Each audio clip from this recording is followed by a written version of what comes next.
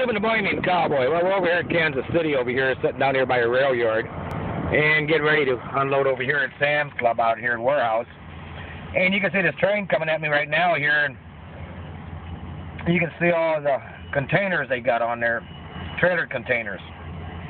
And those trailers right there right now, they're those flat ones there. That's where they put the trailer trucks on there. The containers like the ones you see coming at me right now. Those are Schneider ones. And those are, shipped from rail to the rail yard, and then they put them on those chassis. And there's Schneiders on there, and I don't know what else is on there. But you can see those trailers, they're a 53-foot trailer. And like I said, they're double stacked, and then they go to the rail yard. And then from the rail yard to the customer, wherever. And a lot of trailers get shipped like that there, that way. But you can see how they're double stacked there, and they're locked in.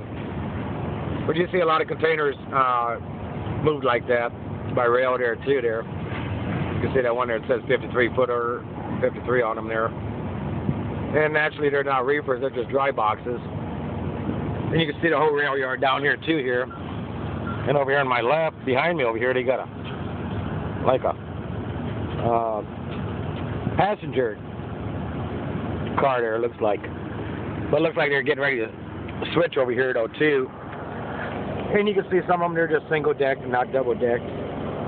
So that's a little bit about trailers being moved by rail and to the rail. They're shipped to the rail yards by truck, and then from the rail yard by truck again there too there. So happy trails, be safe, bye.